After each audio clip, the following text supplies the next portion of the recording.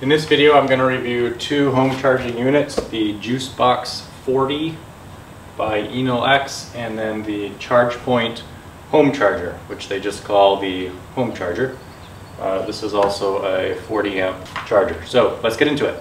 Alright, the JuiceBox 40 is a pretty sizable unit. This is the corded version, plugs into a 1450. You can also get this in a NEMA 650.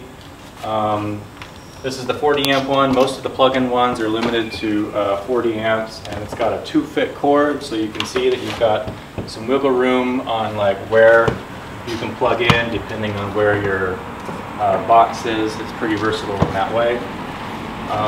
And then it's got a built-in cable storage, which is nice. And it's got about 25 or 24 feet of cable with it. The end plugs right into this storage area here, and this is plastic. It's got a pretty good grip right here. It's I would say it feels like a medium build. It's a little bit lightweight, and this is the clip is okay.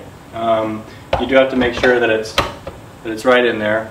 It sticks kind of straight out, and it's also rigid, so this doesn't move. You can mount it pretty high like I have right now, and then you're able to keep the cables off the ground even if you don't wind it too tight, which I don't like to wind it too tight. This is the Chargepoint home charger. This is a smaller apparatus. Cable storage is built into this unit. It's nice and sleek. It's very low profile. And one of my favorite things is this rotating receptacle. So it's really easy to get this in, and then when you let go, it lays flat so that you have this nice flat profile, which is great if you're kind of tight in space wherever you are. This one can get knocked around a little bit. This one can lay a little bit flatter. Also, the LED indicators are built behind this rotating ball receptacle. The LED for the JuiceBox is right here. This one has an adjustable LED intensity, so if you have it outside you can put it at maximum brightness. If you have it inside like I do, this is at 40% brightness.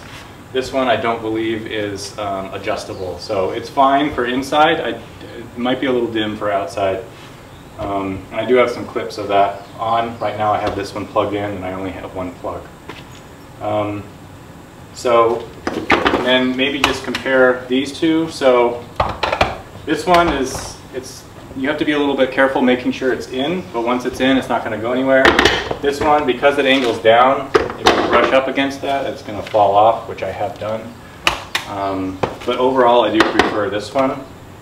And then this spring mechanism on the Chargepoint seems to be it's a little bit firmer, and I don't know, I kind of like that better.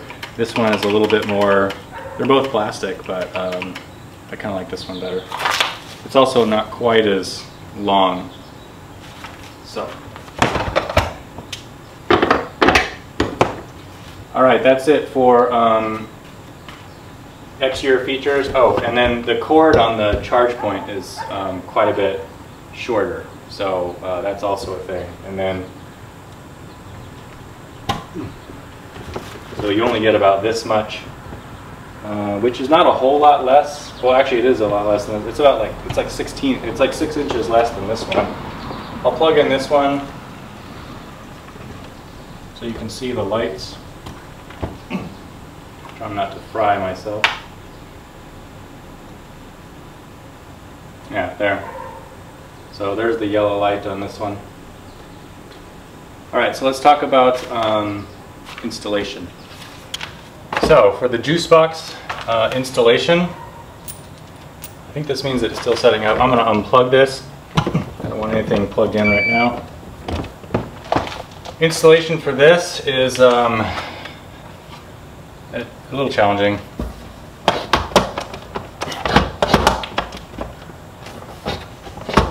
Every time I do a video, it's hard to... The way it works is there's a plate that mounts to the wall, and then it's got these holes. This plate is very secure, and then it's got these holes that these receptacle screws go onto, and then also it has a locking feature. So you can lock this to your wall, take the key out, and then somebody can't take it off your wall if you've got it mounted outside or something like that. Basically that plate kind of insets to here, but it's so difficult to like line it up. I've had so much difficulty with this thing. It went on okay when I first installed it, and then ever since then it's not worked.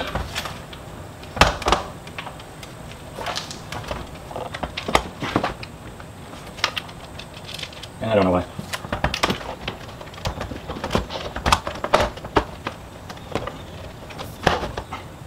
So the top one is in, but that middle one is not. The middle one is so hard to get in. And then we'll do the app setup afterwards. This one, the Chargepoint, is a little different. So the Chargepoint is quite a bit easier to install. So there's a groove up here that just latches onto a screw. Really easy to do. It's not a plate on the back or anything like that.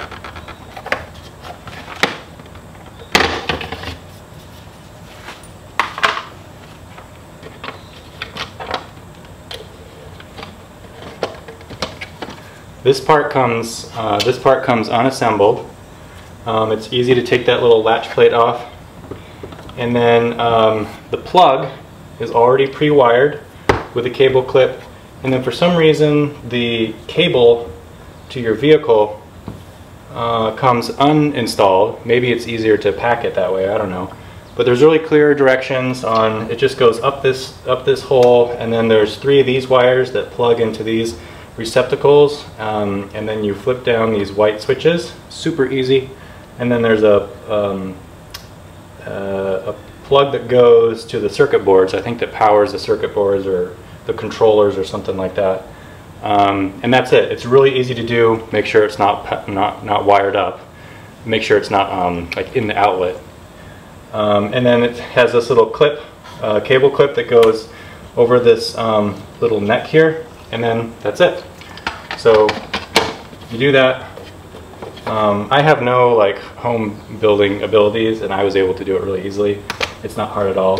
And then you do these little coin slot twists, and then that goes on there super easily. And then this plate is quite tough. Not tough, but it's very tense, and so just got to make sure that it really snaps on quite tight. But it does snap on easily, and boom, it's installed. Another cool thing is that it actually comes with the lag screws. It comes with the whatever you call this. It's a 3/8 lug nut driver for your drill, and it comes with the appropriate size drill bit. So A+ for supplies for this thing. Yeah, and that's it. Let's talk about setup. So I've got this one already here. So what you would do, you plug it in, and then you pull up the Chargepoint app on your phone, and then while it's blinking yellow, you go down to Home Charger in the Chargepoint app, and then select Connect or something like that, or Setup or something, and then it will connect to this. If it doesn't connect, go back out of the app, maybe unplug it, replug it in. So as long as you're not too far off the timing, it finds the charger just fine. And 2 things you're going to need are the breaker size that your circuit is, and your Wi-Fi information. With the breaker size, this one will ask if you're on a 40 or a 50 amp circuit. You can't change that later once you set it up. You have to remove this from the app and then reset it up. You don't have to take it off your wall, but it only asks you once for what your circuit breaker size is. So pretty easy to set up. I'll go over app features afterwards. So in terms of app setup for the JuiceBox, it's a little bit more complicated. This thing, when you plug it in, I think it goes to a blue light or something like that, and then it creates a Wi-Fi network called JuiceNet something something, and then using an app called JuiceNet on your phone, you connect to the JuiceNet Wi-Fi on your phone, and then that's how the app finds the device. And then you go through the setup, I think you need your Wi-Fi password, and because it will switch to your Wi-Fi, and then that's about it. You don't have to specify your breaker, I don't think, up front, but it is kind of a weird setup process, and I think it took me once or twice to make sure that it connected. Actually, it may have done it on the first time. You just have to find the network that it creates, and then it's fine. So overall, it might take an attempt or two, but both of these connected okay. Let's go through app features. So the Chargepoint. The cool things about the Chargepoint app is that you're using the same app that has the Chargepoint charge network all over the US and, I don't know, other countries as well, probably.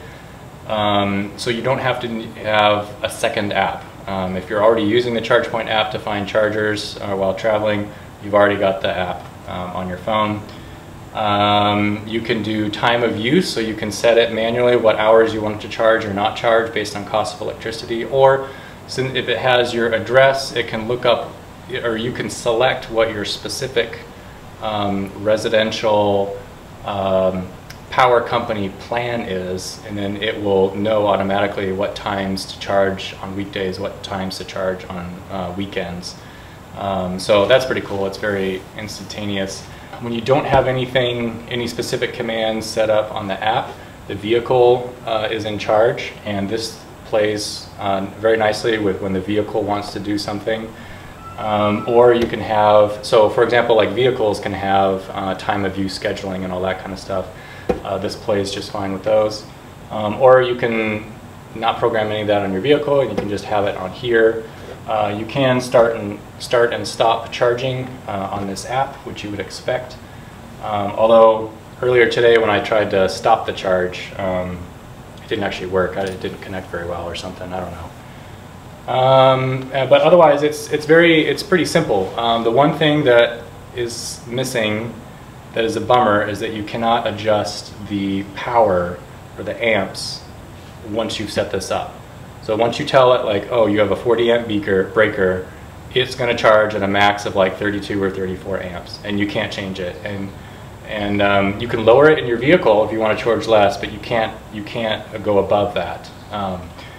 And similarly, if you want to stretch it a bit, I have a 40 amp circuit, but when I selected a 50 amp breaker, then it automatically charges at 40 to 42 amps, which is okay, but I like to keep it at 40 or below, and I can't alter it on the app. I can't say like just charge at 40. I can do it in the vehicle, but I have to do it every time that I plug in. So that's the one thing that I wish this app had, is just like, let me tell you how much I want you to charge at, and then do that every time. Otherwise, it's great. All right, JuiceBox. As far as I know, they do not have a widespread charging network. So if you have, Electrify America app and a Chargepoint app, or if you have a Tesla app, if you have a Tesla, you're going to need another app to control this thing. So the setup was a little bit quirky on this. This one has a little bit more features in its app, but it's a little, I guess it's not as slick, I would say, or as polished. One thing that you can do is you can specify in the app what amps you want it to charge at, and you can alter it in single digits, so 40, 39, 43, 48, 61. This one doesn't go that high, but so that's really cool, and it will stay at that, so that you don't have to reset it every time. Well, this also has time of use. You can put in your time of use manually, your hours that you want it to charge. You can put it in. If you give it your address, it will also like take your power company's rate plan and do time of use accordingly. It's got a lot of information, like for every charging instance, like how much power you used, how long it was.